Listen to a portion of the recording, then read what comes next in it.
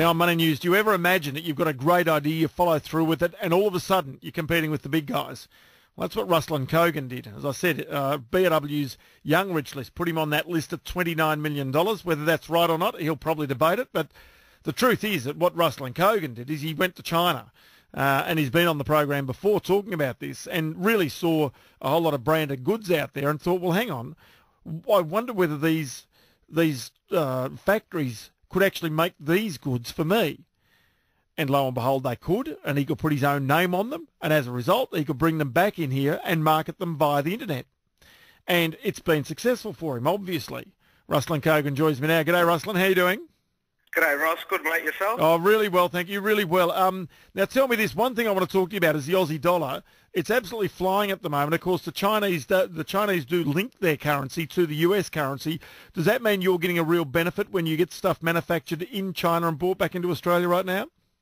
Well, the consumers are benefiting because they're getting products for cheaper, but for our business, it doesn't really make a difference. I'm happy with the dollar at whatever it is, as long as it's the same for everyone else. As long as Harvey Norman's getting it for the same, as long as Samsung's getting it for the same, I'm happy for the dollar to be anything because it's our supply chain and business model that adds the value. One of the issues that a lot of people have spoken about in recent times is, of course, you've put out that ad just recently which took on Gerry Harvey, of course, and of course Gerry Harvey reacted to it, which probably from Gerry's point of view, I actually thought it'd be the sort of thing that Gerry would have done when he was a young bloke himself. But the whole point about that is that you're really trying to tweak the tail of the majors right now, and that is actually a part of your business strategy right now. Would that be right to say? It's been a part of our strategy all along. We're here to say, well, look, the way things have been is there's too much crap out in the market. There's too much dishonesty.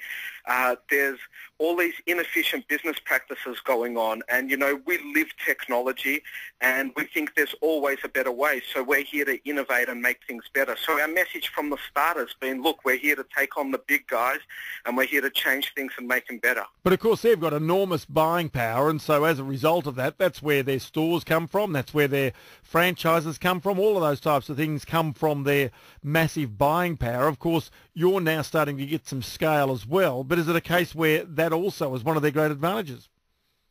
Look, no matter what buying power you have, when your business process involves going from a factory to an exporter to an importer to a distributor to a retailer, you've got a whole set of middlemen that each want their 15-20% along the way. So, you know, even though you've got buying power, you're eating into a lot of that with every middleman wanting their cut. With Kogan, it's direct. But also on top of that, we're currently expanding into the UK. Our business is growing here month on month. A lot of smart shoppers are turning to Kogan to buy their electronics and home appliances. And, you know, as a result of that, we keep smashing the competition on price. Is it one of those things where you really do have to keep on top of the quality and obviously keep on top of your customer service as well? Because they are the two things that ultimately could bring you undone. If there's any business risk that you've got, apart from the Aussie dollar, it is actually about the quality of the manufacturing and the quality of the customer service. Oh, quality is something that, you know, we work on every single day. We've got quality control teams that go in at every stage of the manufacturing process, and as well as that, there's the customer service. Now, you know, we have to provide first-class customer service because our business is transparent. If someone goes along to Google and types in Kogan, we can't afford for them to read a bad review, and that means that everything we do has to ensure that there's top-notch quality product and that every single customer is really happy. Our business is fully transparent. You can't get that sort of detail about products and reviews of service and products from the other major retailers. When you walk in, you've got no idea, did the last guy who bought from this salesman think that they were honest? Did they get a good deal? Things like that. Every single one of our customers has a voice. It's like going into a big shopping centre and giving every single customer there a megaphone. So that's what the internet is, and that's why smart shoppers are turning online. And tell me this, Ruslan Kogan, you may have made your way onto the BRW Young Rich list. You may be tweaking the tail of the likes of Gerry Harvey. But is it true, despite all of those things, you can't actually get a job at McDonald's at the moment? Yeah, it is true. You know, first question. So you have recently personally applied for a job at McDonald's, is that right? That's correct, and got a rejection letter. Why did you apply for a job at McDonald's, given the fact you've obviously already got your own business that you're running?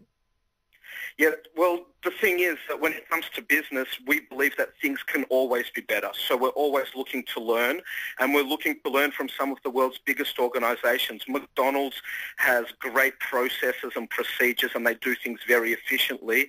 I wanted to learn, well, is there anything that this company is doing that we could implement at Kogan to, make our product offering even better? Things can always be better, and we're always looking to improve. So what was it that they didn't like about you, Ruslan? Because surely you'd be an upstanding citizen that they'd be wanting to get in front of their customers.